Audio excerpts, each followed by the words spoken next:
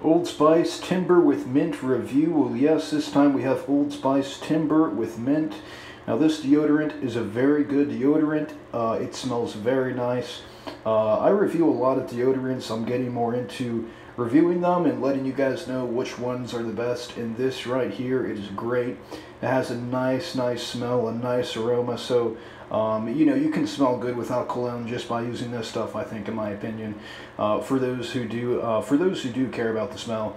But anyways, this right here is very good. I like this. It's nice and fresh. It's nice and fresh. It has a thing of mint. It says with mint.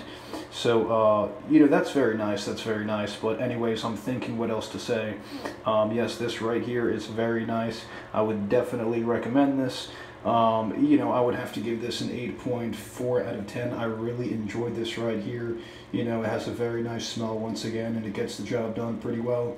Not as good as, I forget the last one we reviewed, but still it does get the job done pretty well. So I would definitely recommend trying this out. I mean, you can just try it out.